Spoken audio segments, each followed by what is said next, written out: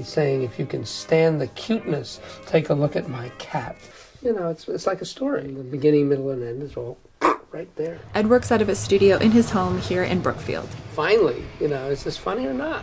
An astute satirist, a fixture in the New Yorker magazine, and a volunteer firefighter. I mean, that's what I am. I'm an amateur sociologist, anthropologist, social scientist. Sometimes it's very hard for people to have dinner with me because I'm spending so much time observing what's going on around me. You know, people say, Ed, yeah. It's an addiction. It's like people who are addicted to working out. I'm addicted to drawing, working out with my hand. My endorphins are at the tip of my finger. Well, I said a lot of lines. People say, what's with the noses? How come they're so big?